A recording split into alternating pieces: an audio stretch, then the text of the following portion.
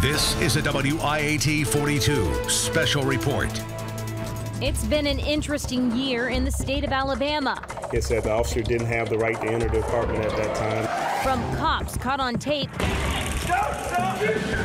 Confederate flag controversy, because the flag's going to live on. It is offensive to some people. And the resurrection of football in the Magic City.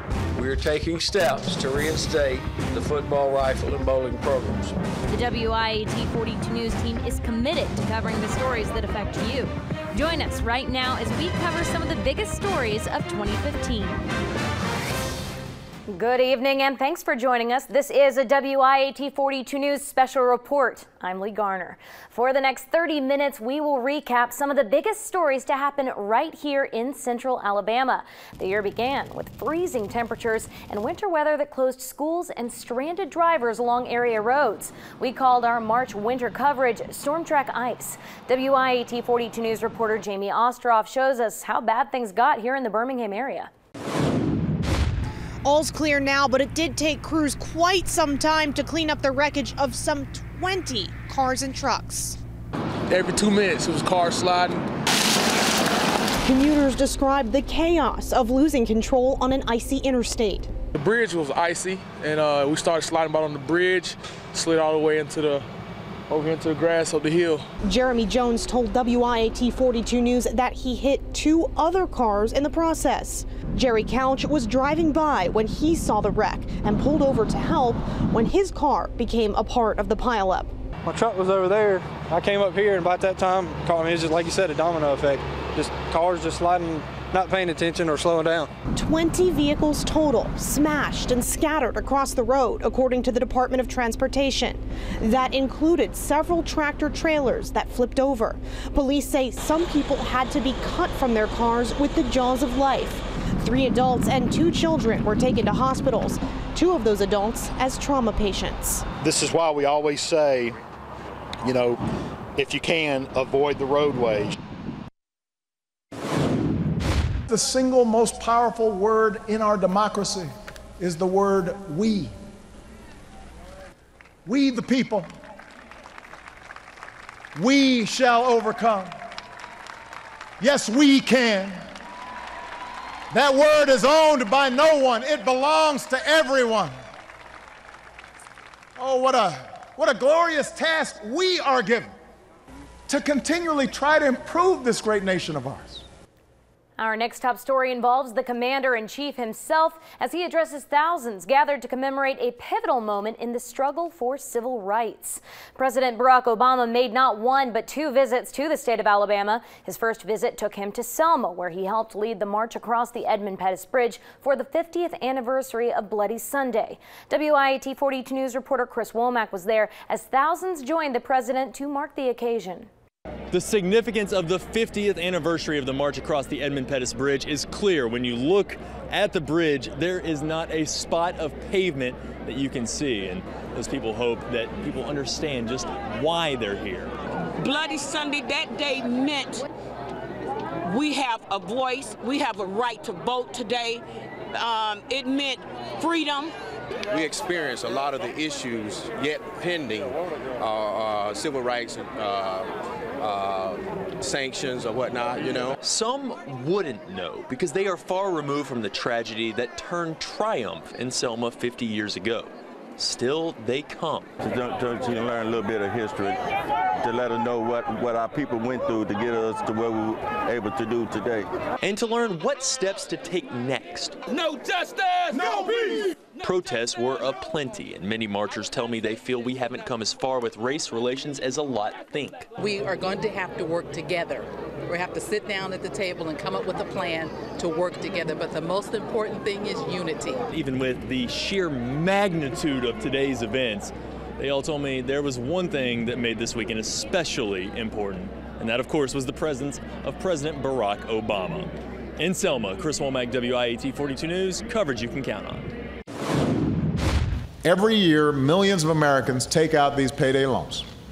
Here in Alabama, there are 4 times as many payday lending stores as there are McDonald's. Think about that, because there are a lot of McDonald's. Less than a month later, President Obama heads back to the state, this time to the Magic City. On March 26th, the president landed at the Birmingham Shuttlesworth International Airport en route to Lawson State Community College. But this visit wasn't to commemorate a special occasion.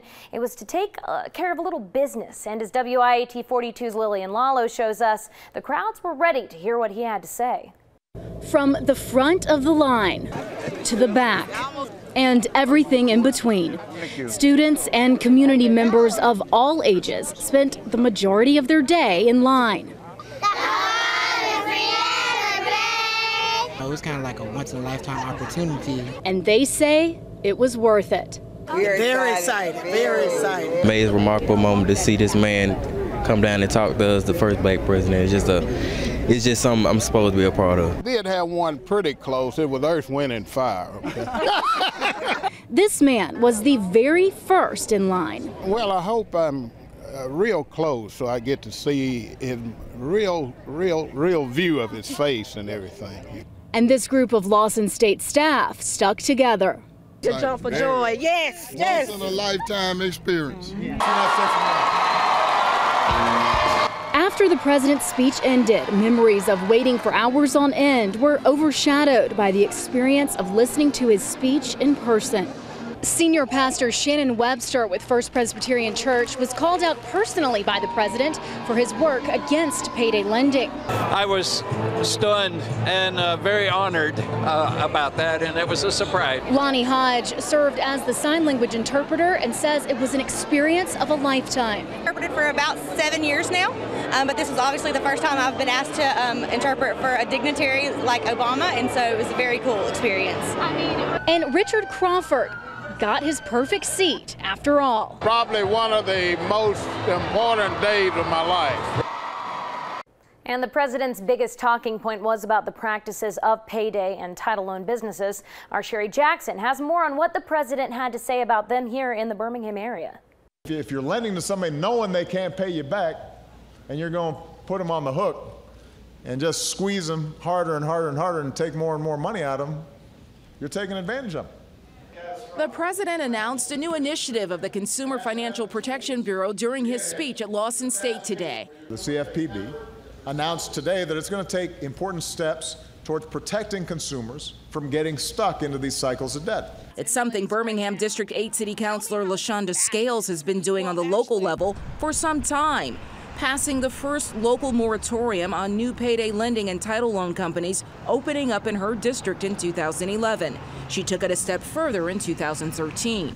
Okay, well, we'll make it a local law that they at least have to be, if you want to be a new payday loan or title loan company, you have to be 2,000 feet apart. Do you find that these companies are willing to try to work with communities? No. I think what they have done is they have made a billion-dollar industry very profitable, and is based on people not being informed fully in terms of what they're being engaged to do. We learned today that there are some in the Alabama legislature trying to work together to address the extreme interest being charged at some payday lending businesses. District 57 State Representative Marika Coleman is now on a legislative banking and insurance committee. What is it that we don't know about why the state can't get a grip on it? Well, actually, we did pass a bill back in 2003, but the problem was, this is my first year serving in the Alabama legislature. The problem with the legislature is when they take up an issue, they think they've dealt with it. Through a loophole, the industry still has been able to charge people more than 400% interest. So now we're having to revisit that. But the visit she's focused on today, like so many in her district where Lawson State Community College sits, is this one from the President of the United States.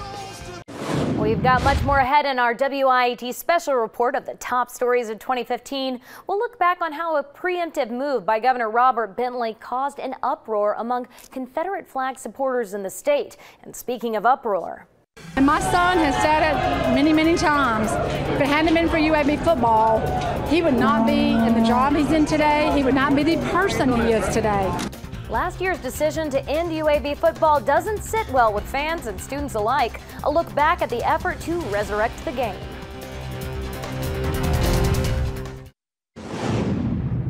Given the broad base of support never before seen, as of today, we are taking steps to reinstate the football, rifle, and bowling programs. On June 1st, we officially learned the news many had been waiting months to hear. Football is back at UAB. Our next top story is something we covered for several months. From the moment UAB President Dr. Ray Watts announced the ending of the football, bowling, and rifle programs. WIAT 42 News reporter Michael Oder was there as fans finally got the good news that they had just won the battle to bring the Blazers back. Dear God, we thank you so much for this opportunity. A group prayer Monday afternoon as UAB supporters gathered in front of the University Administration Building. They were waiting for University President Dr. Ray Watts to announce the return of football, bowling, and rifle. We're not buying in now, we've always been bought in. So the idea that you had to go out to get a bunch of money, it was already here, you know, and we give as much as we possibly can. We'll continue to do that, you know, and but we're just excited, more than excited right now. So I don't know what to say. But parents of former UAB football players showed their support as well. For them, they say football at UAB is more than just a game. And my son has said it many, many times. If it hadn't been for UAB football, he would not be in the job he's in today. He would not be the person he is today. Family on three, family on three. 1, 2, 3, family! The news over the reinstatement of football and other programs at UAB came with plenty of reaction from city leaders. WIAT 42 News reporter Alex Finney has more on their thoughts on June's announcement. We call ourselves the football capital of the South, and without a major football program, you know, it's hard to maintain that title. Well, now it's a title that the South will continue to wear proudly. I think we have an opportunity to really build something great. But for some, this opportunity is a little too late. My heart hurts for my son. You know, I mean, this was the school he chose, and so it hurts my heart to know that it's, you know, that he can't be here. Julia Blankenship's son was number 71. He retired his UAB jersey after the school decided to cut the football program. You know, they're excited it's back, but they're angry because, you know, it never should have happened in the first place, and now they're not here. 98 players were hit with the news back in December. Offensive lineman Cameron Blankenship was one of many who transferred out of UAB. I mean, it was like, hurry up, you have to pick a school, you know, you have to get moved, you have to do this, you have to do that. For 6 months, players, students, and the surrounding community were stuck in limbo, and now all 3 athletic programs are back. Hopefully by the private sector and governmental entities coming to the support of the program with financial contributions, the fan base will improve, the fan base will grow, and that's how you build a strong program. It has become a distraction all over the country right now. Off and on, it's always been a distraction. You know, the Confederate flag was removed from the Capitol Dome around 1992, 1993. And had I been governor then, I would have done the same thing then. A symbol of slavery and racism to many, the Confederate flag has been a source of pride to others. After more than 50 years of flying on state capitol grounds, on the morning of June 24th, Governor Bentley ordered that those flags come down. Michael Oder looks back on the day down in Montgomery. Capitol grounds crews took down 4 Confederate flags Wednesday afternoon. The flags were around a memorial to Confederate soldiers on the north side of the Capitol building. Mike Williams is with the Sons of Confederate Soldiers in Alabama. He's bowing to political pressures. Williams disagrees with Governor Bentley, who ordered the flags taken down. Well, part of his reasoning was we need to move that focus so I can bring my tax package in. I'm probably as disappointed in his tax proposal as I am his taking the flags down, because the flag's going to live on. It is offensive to some people, especially one type flag is offensive to some people because unfortunately it's like the swastika. Some people have adopted that as part of their maybe hate-filled groups. Governor Bentley talked about the flags while in Hackleburg. Reaction came from all over the state, including Birmingham Mayor William Bell. I don't want to see people get carried away, but that flag represented something evil.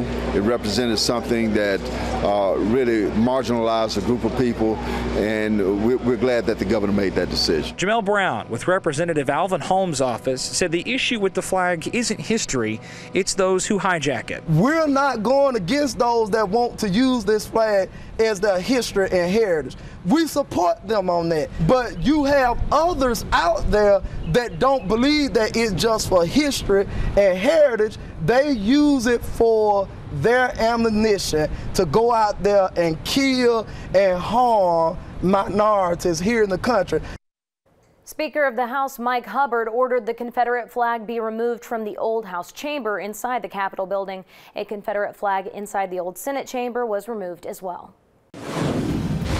Since March, I've been around the state continuously telling the people of the state that if we didn't adequately fund the general fund, then essential services of government would be cut.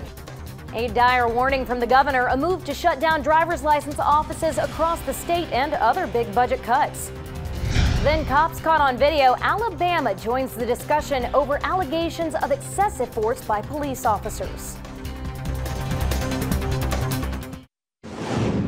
Let's move forward a few months to September 30th, when people across Alabama learned of the plan to close dozens of driver's license offices across the state. The plan was to centralize services in 4 regional locations. Although that plan has since been changed, it definitely caused quite an uproar throughout the state. WIAT 42 News reporter Stefan Dingle shows us how much. 31 driver's license locations around the state closed for good. Since March, I've been around the state continuously telling the people of the state that if we didn't adequately fund the general fund, then essential services of government would be cut. I think it's very inconvenient. I think it's, I don't know. Many of the locations on the lengthy list include Bibb County, where resident Linda Johnson says even there the satellite location was only open 1 day out of the week on Thursdays. It's very disappointing because I've always used this place, and we just moved to Bibb County not too long ago. We just built a house down the street, and I thought that it would be very convenient for us to come here. Convenience in the budget is what Governor Bentley and lawmakers were looking for, and according to him, decisions weren't easy. One of the things that we have to realize is that we didn't win the war, but we won some battles. The uproar over the office closures led to federal investigations on the plan's constitutionality. In Alabama, you must have a photo ID in order to vote. The first phase of closures happened in predominantly African-American counties. The concern from investigators was that the closures could disenfranchise voters in those areas. But driver's license offices weren't the only victims to budget cuts this year. Several state armories and parks were forced to close as well. Officials say the parks that closed attracted less than 50,000 visitors each year and cost more to run than they brought in. Well, we now turn to the month of November, when Tuscaloosa's police chief addressed concerns over officers captured on video arresting 3 University of Alabama students. That video went viral with complaints of excessive force. The actual arrest happened on November 8th. WIAT 42 News reporter Tim Reed recaps reaction from the police chief. Well, this video was released because we want to be transparent and show that we have nothing to hide. Tuscaloosa Police Chief Steve Anderson released police body camera video from an incident on November 8th at the Morgan Apartments. No, sir. I will not come out. Maybe primary, change it to a 1080, big code 1 number. Excuse me. Officers responded there for a loud music complaint. UA students Matthew Messia, Brandon Williford, and Carolyn Giddis were arrested for obstructing governmental operations, resisting arrest, and harassment. But my opinion of what I've seen in the video is that the officer didn't have the right to enter the apartment at that time, and neither did he have the right to remove the individuals from the apartment. Chief Anderson didn't pull any punches. He says the video shows what the officers did was the wrong procedure. Former Tuscaloosa County Sheriff Ted Sexton agrees. The officer appears to be in the wrong in that he entered the house without standing or without cause. The footage later shows 3 officers, James Kent, Philip Champion, and Officer Gregory Pym, arresting the students using a taser and a baton. We're investigating that to see if the amount of force that was used was excessive in any way, and if it was excessive, in our opinion, then we would deal with that officer or those 2 officers that were involved in that incident. And those officers were placed on administrative leave pending the outcome of the investigation. I think it's very versatile, you know, with the guys that we got. So I'm definitely looking forward to seeing what we can do with this offense. An unsure start for Alabama reveals a pretty stellar season after it's all done. We'll look back at the Tide season after the break. It started off as a shaky season with plenty of doubt from fans and foes alike. But earlier this month, the Alabama Crimson Tide turned the tables and brought home another SEC championship. The Crimson Tide grabbed that championship with a 29-15 victory over Florida. They'll now face off against Michigan State in the Cotton Bowl on December 31st.